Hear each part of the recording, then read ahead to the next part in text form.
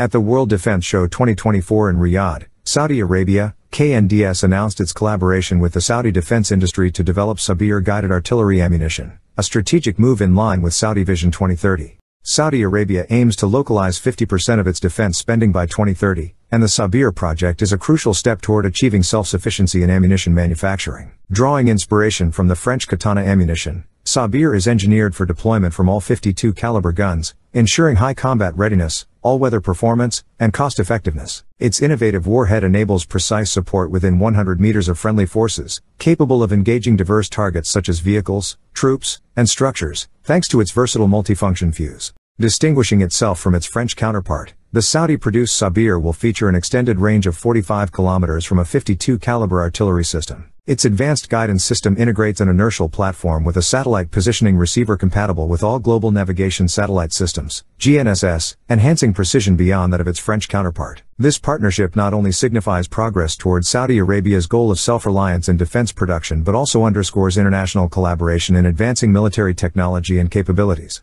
The Katana artillery ammunition, developed by Nexter, a leading French defense company renowned for innovation in the armament sector, represents a cutting-edge guided munition. Compatible with all 52 caliber artillery systems, Katana sets a new standard in artillery capabilities, offering unprecedented precision and versatility on the battlefield. It maintains the combat readiness and efficiency of traditional artillery while significantly improving accuracy and minimizing collateral damage.